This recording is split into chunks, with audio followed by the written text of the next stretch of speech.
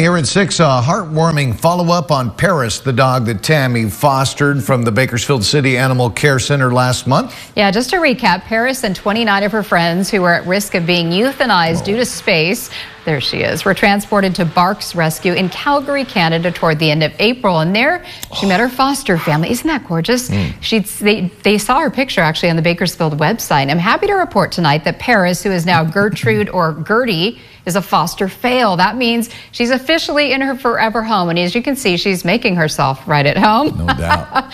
Gertie's mom tells me she is the sweetest dog and loves running, hiking, and biking. She also gets along with her senior dog and puppy. And I'm so happy for Gertie and her family. Yeah, she's the one on the left, but the other one looks just like her, right? Yeah, carbon yeah, copy and that's her almost. foster dad there on their first outing with those beautiful mountains. At that. Yeah, it's gorgeous. Live in a beautiful place. Now, there's another transport to Canada later this month. And of course, they're looking for fosters at the Bakersfield Animal Care Center. And so excited to see that update. Knowing what a sweet dog this is, I'm wondering what took them so long.